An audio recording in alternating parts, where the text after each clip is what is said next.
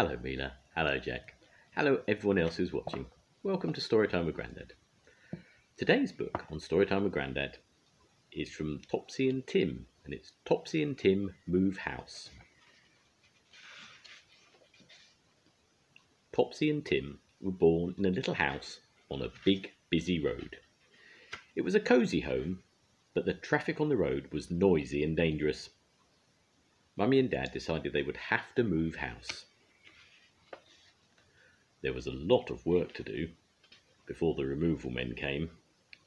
Dad took down all the curtains, then he took the curtains up.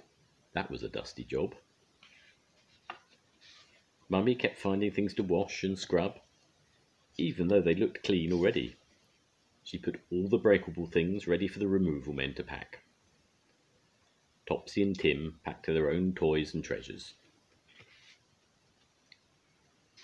The removal men came in an enormous van. They were cheerful and friendly, but they wasted no time. Whenever anyone sat down on anything, the removal men came to take it away. They said, "Oops, a bloomin' buttercup."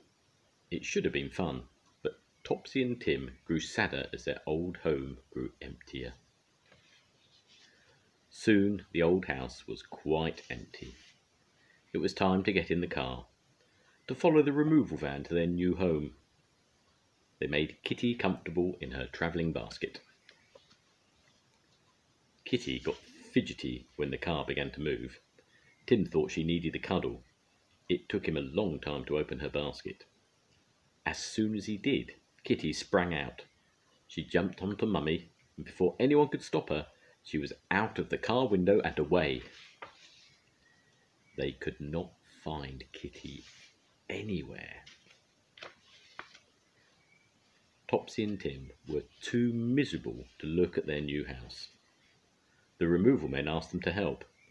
Their new next-door neighbour made a lovely surprise picnic tea, but nothing could cheer up Topsy and Tim.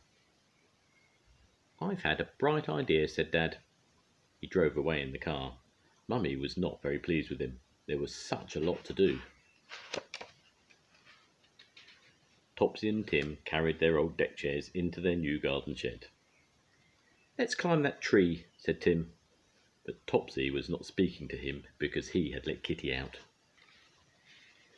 Dad came back. He was holding Kitty tight and carefully. "My bright idea was right," he said. "Kitty had gone back to the old house." Mummy rubbed some butter on Kitty's paws. Then she made a safe, cosy cat bed. "By the time that Kitty has licked that tasty butter off her paws, she will be feeling at home here," said Mummy. "Come on, Tim," said Topsy. "Let's climb that tree in the garden." Topsy and Tim's bunks were not ready at bedtime. Mummy made up a divan, and they went to bed side by side. "Good night, sleep tight," said Mummy. Something heavy landed on the coverlet. Topsy and Tim knew what it was. "Hello, Kitty," they whispered. Kitty purred very loudly. Soon they all fell asleep in their new home. The end. Bye-bye, Mila. Bye-bye, Jack. Goodbye, everyone else who's been watching. Bye.